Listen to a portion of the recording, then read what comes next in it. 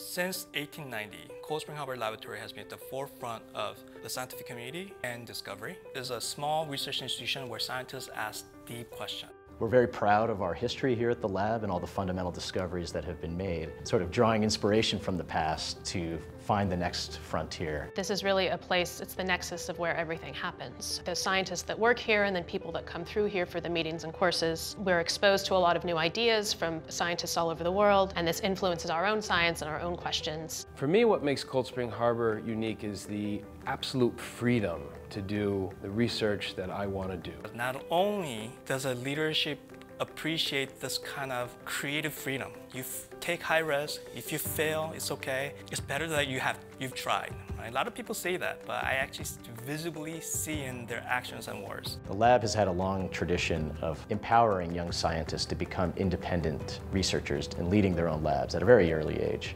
There's so many great scientists here, and we wanted to do just as well as everybody else. So we push ourselves to be the best that we can be every day, and that the outcome of that is great science. Cold Spring Harbor is the ultimate hub in order to make these discoveries, to learn basically what's happening in biology throughout the world. But because the high impact nature of the biology that's being done here by many of the researchers really illustrates how Cold Spring Harbor is at the leading edge of what's happening in biology. One of the advantages of being at Cold Spring Harbor Laboratory is the very collaborative environment. There are scientists in, studying the brain, studying cancer, studying plant biology. I'm having conversations with neurobiologists here at Cold Spring Harbor, cancer biologists. That brings an interdisciplinary component to what we do that is very rich. I don't think at any other institution can you sort of be so immersed in your profession as this one. Just the geography of just being here, raising a family here, both accentuates my family experience, but also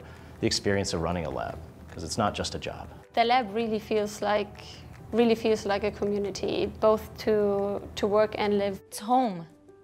The lab is my home.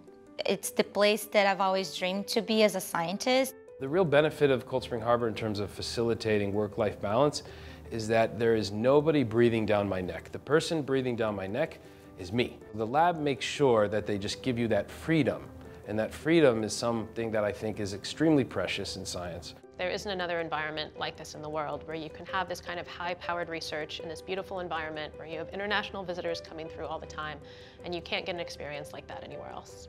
There's absolutely no institution that operates like this place, both at the leadership level, the character of the scientists. There's nothing like it, and nothing comes even close.